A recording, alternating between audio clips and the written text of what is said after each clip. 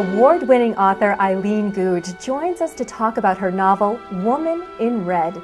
It's an honor to have you here today, Eileen. Welcome. Oh, I'm very happy to be here. Thank you for having me. You're very welcome. Tell us about your story. This is the kind of book I like to read, the kind you can really sink your teeth into.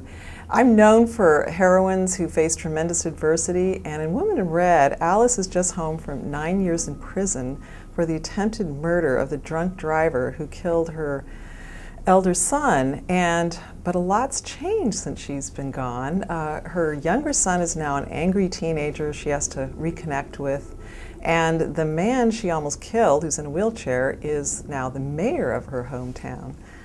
And of course there's romance. She meets Colin, who's a 9/11 widower who is also picking up the pieces of a broken life. And the story jumps back in time as well. You have the present-day story of Alice and Colin, and then you meet their grandparents. That part is set in World War II, and you get to know them and their lovers as well. So there's it sort of all ties together nicely. It really does. And tell us, who is the Woman in Red?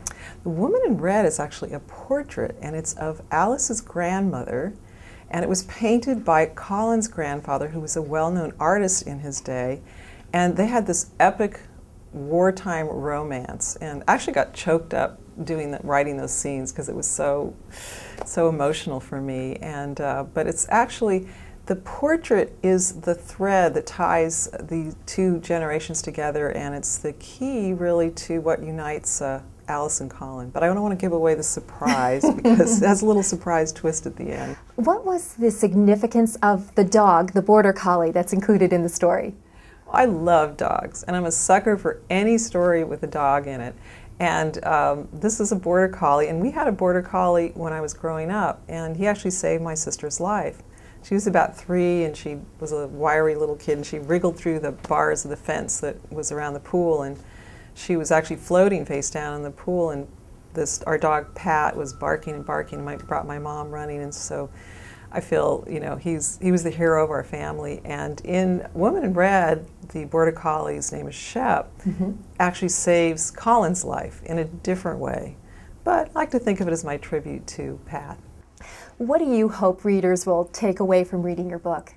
You know, I get emails from readers who say things like, oh, I was up all night with your book and I couldn't put it down. And I just love hearing that because I know I did my job. I know I gave them their money's worth.